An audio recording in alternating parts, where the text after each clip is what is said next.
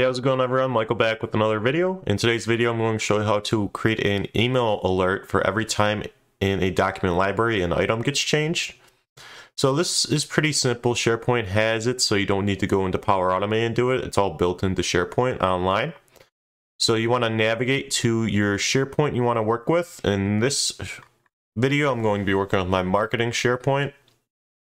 And I'm just on the home page right now. So let's navigate over to the document library. Documents.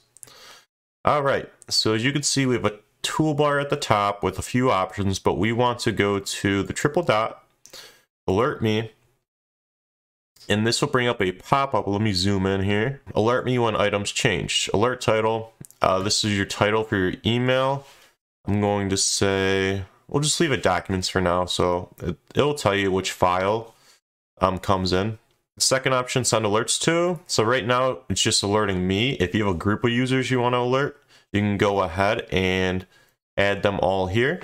They might have to be in your organization, they might not, depending on how you set up the point online is set up. Send alerts by, so I don't have my text messaging set up, I only have the email. So every time a new alert comes in, it will be sent by myself.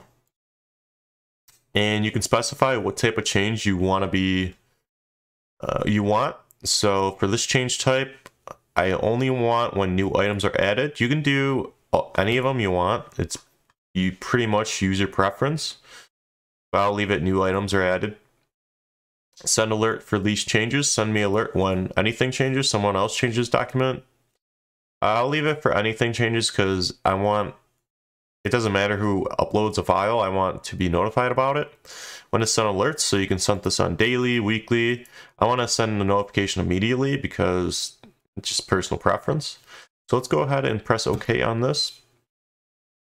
And if we go in and click on the triple dot again, click on manage my alerts, you can see that the alert is set up. So let's go ahead and add a file. So let me pull in a file.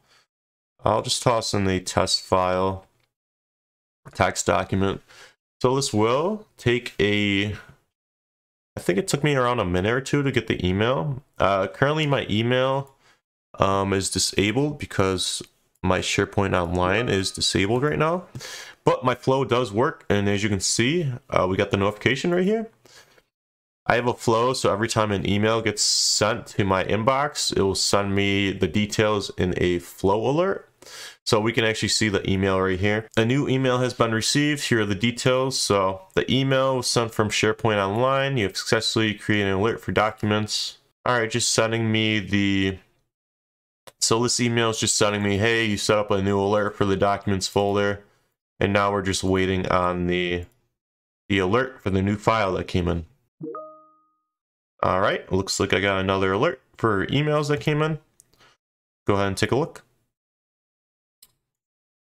So my flow, new email has been received, yada yada.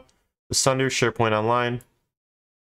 Subject, documents, and then it'll list the file name that was uploaded. The body just has a picture in there, and it says the file has been added.